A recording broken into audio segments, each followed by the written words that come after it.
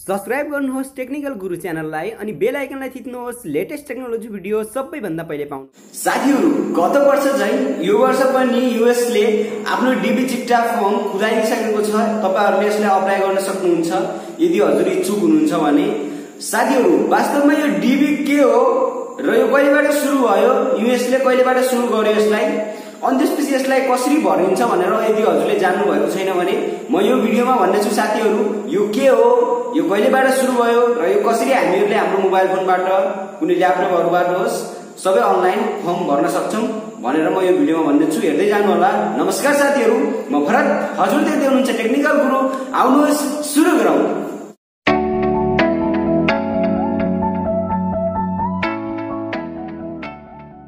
साथीहरु, सबैभन्दा पहिला डीबी को फुल फर्म के निस्केर आउँछ भने डाइभर्सिटी भिसा निस्केर आउँछ। यो डाइभर्सिटी भिसा भनेको त्यहाँ जुन यूएस सरकार छ, यूएस सरकारले त्यहाँको नागरिकहरूलाई ग्रीन कार्ड भन्ने दिन्छ, जस्तो नेपालमा हजुरले नागरिकता पाउनुहुन्छ। अब यो नागरिकता पाइसकेपछि हजुरले सरकारको सबै जुनहरु छन् सेवा सुविधाहरु छन् त्योहरु उपयोग गर्न पाउनुहुन्छ। त्यसैगरी त्यहाँको ग्रीन कार्ड पाइयो भने यूएसए को सरकारको सबै सेवा सुविधाहरु हजुरले त्यहाँ प्रयोग गर्न पाउनुहुन्छ।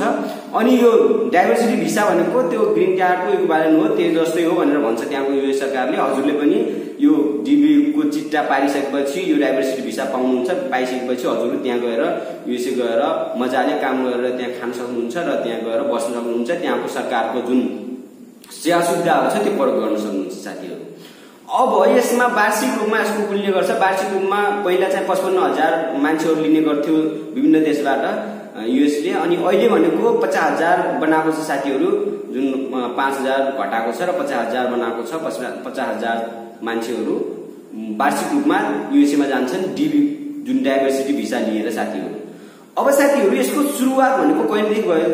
यसको सुरुवात यूएस सरकारले 1986 मा यसको अर्गनाइजेसन इस्टाब्लिश गरेको थियो र 1987 टु 1989 मा यसले पहिलोचोटि त्यो डीबी फर्म खुलेको थियो र यसमा लिमिटेड देशबाट लिमिटेड मात्रामा गएका थिए मान्छेहरु, कमै मात्रामा।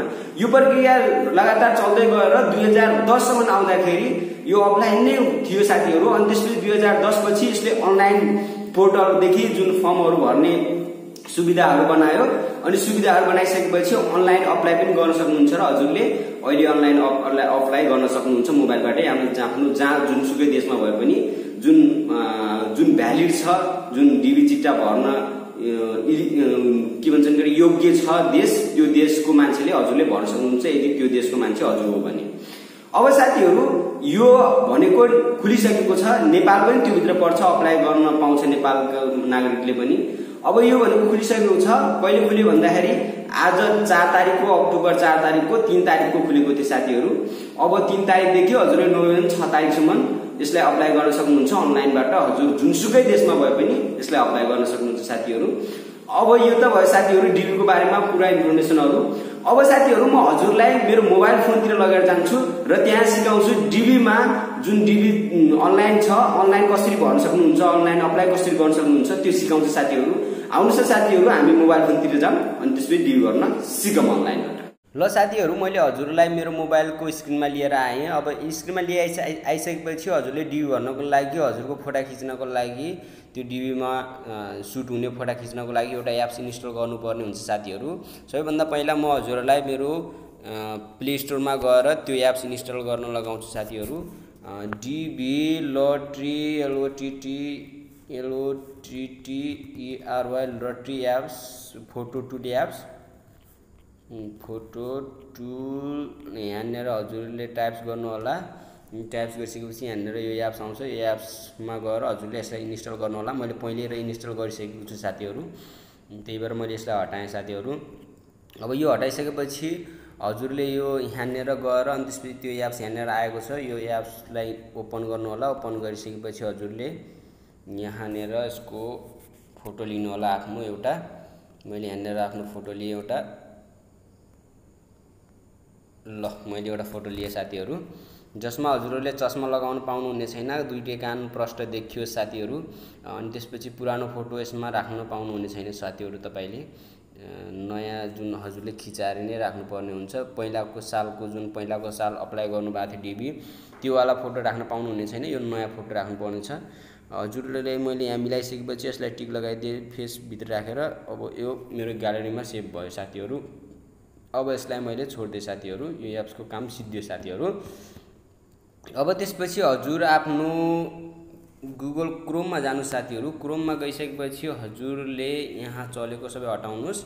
हटाइसकेपछि यहाँ सर्च गर्नुस् www.dvlottery.state.gov योमा सर्च गर्नुस्।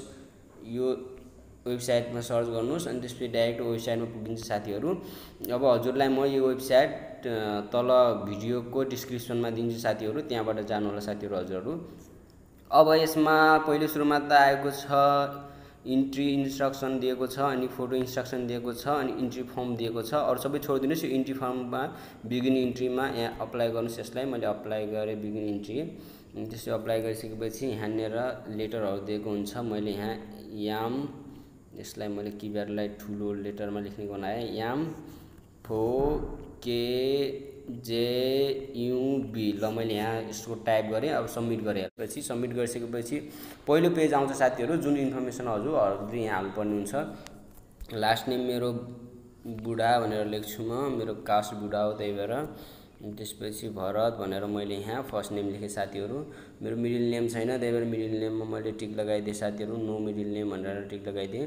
अनि त्यसपछि यो मेरो जेन्डर भनेको मेल छु म, मेल लगाइदिएँ मैले। अझै हजुरहरू फिमेल हुनुहुन्छ भने फिमेल लगाउनु होला साथीहरू।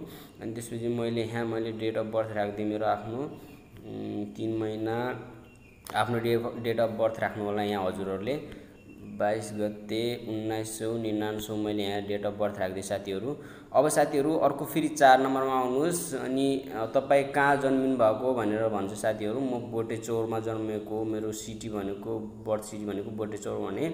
अनि त्यसपछि यहाँनिर कन्ट्री मैले पहिले भरिदिइसकेको छु। पहिला कन्ट्री जुन कन्ट्रीमा जन्मिनु भएको त्यो कन्ट्रीको राख्नु होला नाम साथीहरू। मैले नेपाल राखिदिएँ साथीहरू। अब यहाँ गएर सेभ गरेर हजुरले नेपाल राख्न सक्नुहुन्छ साथीहरू। अनि त्यसपछि हजुरले जुन इलिजिबिलिटी जुन छ भने यसलाई नोमा जानु होला साथीहरू।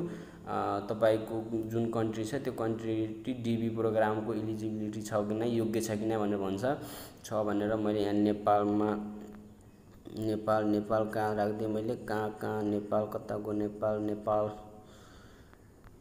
म नेपाल राखिदिएँ साथीहरू। अब यसको फोटोग्राफ यसले माग्छ साथीहरू। त्यो जुन हजुरहरूले त्यो एप्सबाट फोटो खिच्नु भएको थियो त्यो फोटो यहाँनिर 7 नम्बर अप्सनमा गएर फोटो यहाँ अपलोड गर्नु होला। फोटो मैले यहाँ अपलोड गरेँ। यसमा फोटो मेरो अपलोड भयो साथीहरू। अनि त्यसपछि इनकेस यहाँ हजुरको जुन एड्रेसहरू छ, एड्रेस लाइन 1, एड्रेस लाइन 2, हजुरको सबै फुल एड्रेसहरू हाल्नु होला साथीहरू। मैले 4-9 बोटेचौर सुर्खेत मेरो एउटा एड्रेस मात्रै राखेको छु साथीहरू। अनि त्यसपछि सिटी भन्दाखेरि सिटी मैले मेरो आफ्नो बोटेचौरको राखेँ साथीहरू, बोटेचौरको राखेँ। अनि सुर्खेत मेरो डिस्ट्रिक्टको साथीहरू त्यो राखेँ साथीहरू। अनि पिनकोड यो पोस्टल कोड जिपिए कोड भन्ने छ, यो हजुरहरूले वहाँ गइसकेपछि गुगलमा सर्च गरिसकेपछि नेपालको जुनसुकै ठाउँको कोड पनि हजुरहरूले गुगलमा पाउन सक्नुहुन्छ साथीहरू। अनि त्यसपछि हजुरले यहाँ त्यो कोडहरू राख्नु होला साथीहरू। अनि त्यसपछि यो कन्ट्री कुन कन्ट्री हो भनेर राख्नुपर्ने हुन्छ साथीहरू। मैले यहाँ नेपाल, हाम्रो देश नेपाल राखेँ। नेपाल कति टाढा छ, कति तल छ, नेपालमा मैले राखेँ साथीहरू। अनि कन्ट्री अब त्यो जुन अहिले हजुर कुन कन्ट्रीमा हुनुहुन्छ त्यो कन्ट्री राख्नुपर्ने हुन्छ साथीहरू। म अहिले इन्डियामा छु साथीहरू, त्यसैले मैले इन्डियामा राखेँ। यदि हजुर नेपालमै हुनुहुन्छ भने नेपालकै राख्नु होला साथीहरू। मैले इन्डिया राखेँ। इन्डिया यहाँ माथि रहेछ, ल इन्डिया मैले राखेँ। अनि फोन नम्बर म इन्डियाको आफ्नो फोन नम्बर दिन्छु साथीहरू। ल 95 अनि त्यसपछि 694297 मैले नम्बर दिएँ साथीहरू। अनि इमेल एड्रेस आफ्नो इमेल एड्रेस राख्नु होला। मैले आफ्नो इमेल एड्रेस यहाँ राखेँ साथीहरू। अनि त्यसपछि फेरि अर्को आफ्नो इमेल एड्रेस कन्फर्म गर्ने भनेर राख्नु होला साथीहरू। अनि त्यसपछि अर्को 12 नम्बरमा आउँछ साथीहरू, हजुरले कति पढ्नु भएको छ, त्यो हजुरसँग कुन डिग्री छ त्यसैको बारेमा सिलेक्सन गर्नुपर्ने हुन्छ साथीहरू। अनि त्यसपछि हजुरले प्राइमेरी लेभलको स्कुल पढ्नु भएको छ कि हाई स्कुल डिग्री छ कि नो डिग्री छ कि हाई स्कुल पढ्नु भएको छ तर डिग्री छैन भने त्यो सेकेन्डमा लगाउनु होला। अनि हाई स्कुल डिग्री छ भने त्यसमा उसमा लगाउनु होला। मसँग भोकल स्कुल डिग्री छ साथीहरू, मैले यहाँ भोकल टेक्निक स्कुल मैले यहाँ यसमा लगाएँ साथीहरू, नत्र भने म हाई स्कुल लगाउँछु। मसँग अहिले डिग्री छैन, म गरिरहेको छु साथीहरू। जो हुनुहुन्छ जुन अप्सनमा हजुर सुट हुनुहुन्छ त्यो अप्सनमा टिक लगाउनु साथीहरू। अनि त्यसपछि हजुरले बिहा गर्नु भएको छ कि नै भनेर त्यहाँ सोध्छ साथीहरू। यदि म्यारिड हुनुहुन्छ भने म्यारिड गर्नुहोस्, अनम्यारिड हुनुहुन्छ भने अनम्यारिड, डिभोर्स हुनुहुन्छ भने डिभोर्स। अनि त्यसपछि सबै यहाँ अप्सनहरू दिएको छ, जे हुनुहुन्छ जे उपयुक्त हुनुहुन्छ हजुर त्यही राख्नुहोस् साथीहरू। म अनम्यारिड छु, अनम्यारिडमा राखेँ मैले। अनि त्यसपछि चिल्ड्रेन नम्बर अब बिहे नभएपछि कति हुन्छ 0वटा राख्दै मैले। अनि त्यसपछि कन्टिन्यू गर्नुपर्छ। यहाँ हजुरले कन्टिन्यू गर्नुहोस्। अब कन्टिन्यू गरिसकेपछि एकछिन यसले वेट लियो साथीहरू।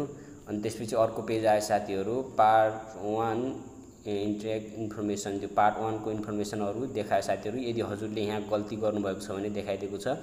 यदि हजुरको मेरो मिडल नेममा राखेको थिएन, मेल पनि त्यही ठिक छ, डेट अफ बर्थ पनि ठिक छ साथीहरू।